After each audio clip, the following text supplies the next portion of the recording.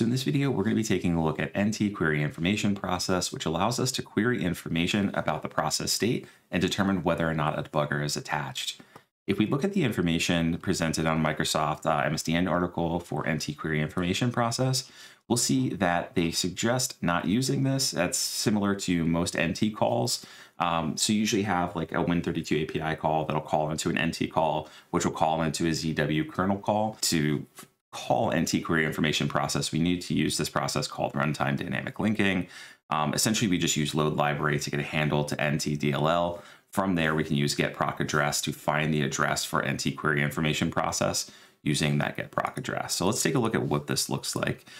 So just like all of our other videos, I've commented out all the other anti-debugging checks inside of the gauntlet. And I've only compiled in our NtQueryInformationProcess call. So inside of this call, the very first thing that we're going to do is use load library to get a handle to NTDLL. There's a number of ways to do this, but this is a pretty direct way to do it. Once we have that handle, we can call getProcAddress with that handle and specify the string of the function that we want to get the address to, which is NtQueryInformation. This particular type here is defined inside of our anti-debug, and this allows us to define the prototype for this function.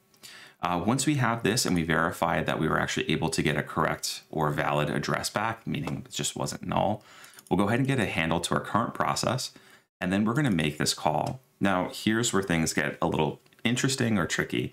So NtQueryInformationProcess has a number of things that you pass to it, but one of them being sort of like the most important is this second parameter, which is process information class. If we go take a look at the documentation for this, it'll tell us that process information class is a second parameter, and there's a few different options that are documented. So process basic information as being a value of 0 for this enumeration, process debug port is value 7, and so on and so forth.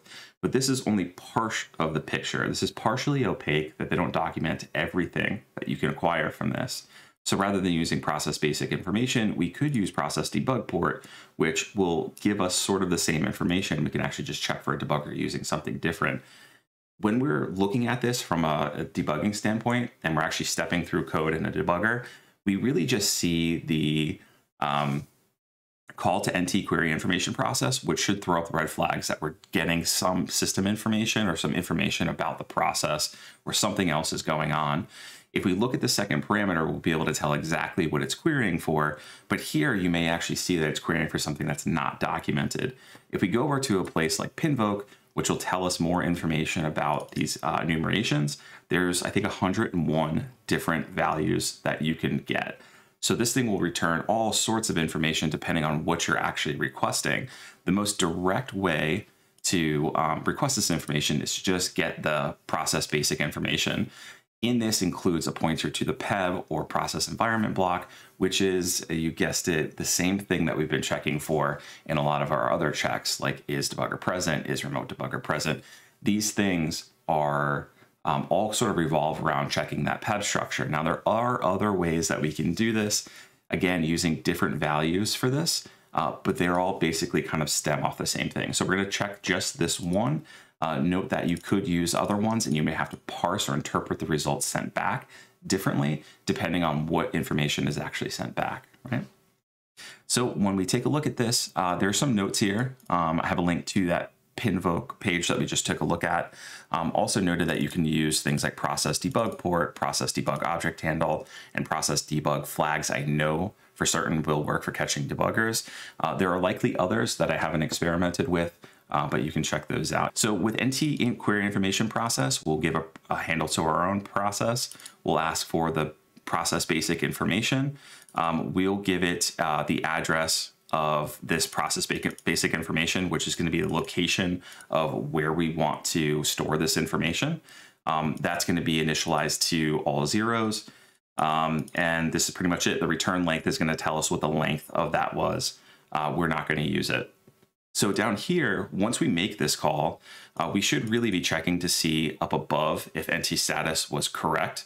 But what we're going to do is, I can change this later, is proc basic info.peb address basically tells us go ahead and get the address for the PEB This was very similar. All of this work basically accomplishes what our old FS30 offset or GS60 offset did in 32 and 64-bit, right? So it's a longer roundabout way of doing basically the same thing. Once we get that pointer to the PEB, we make sure that we actually have a pointer and this didn't return null. If the status was success up here, which I'll go ahead and change up to here after this video, we're gonna go ahead and reference the being debugged flag. So we'll take a look at what this looks like in the debugger, but this will be set high. So if that turns out to be the case, then we'll go ahead and catch the debugger. Otherwise, we'll have to patch it a little bit differently than we did with isDebugger_present. So with that, the explanation of this out of the way, let's go ahead and take a look at what it looks like in the debugger. I already compiled these, so we should be good to go. All right, so let's take a look at the 64-bit version. We go into release, we'll run this. Congratulations, you made it. Let's throw it into a debugger. Run it, and it says we got caught by process debug port, which for NtQueryInformationProcess. All right, so let's rewind this and kind of step forward to that location. Already had a breakpoint on main, so we'll step into that.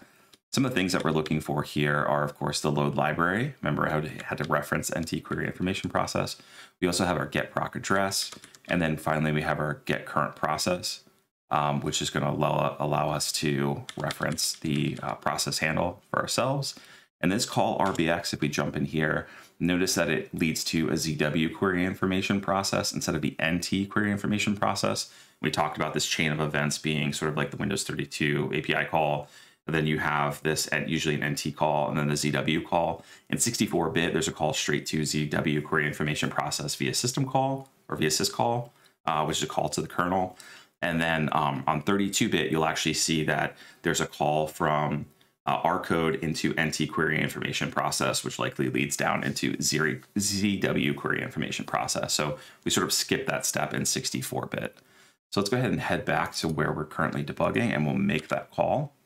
That call returns 0, so that is NT status success. Everything looks good there. Then we take some value off of the stack, and we're going to test that. And let's see here. I think this value, RCX, was the size parameter, if I'm correct, that like the return size value. Now here, the RCX0, and actually I'm wrong, RCX was the pointer to the process environment block. That's correct. So if we take a look at RCX in the dump, whoops, a quick follow and dump. Down here we have the PEB, okay?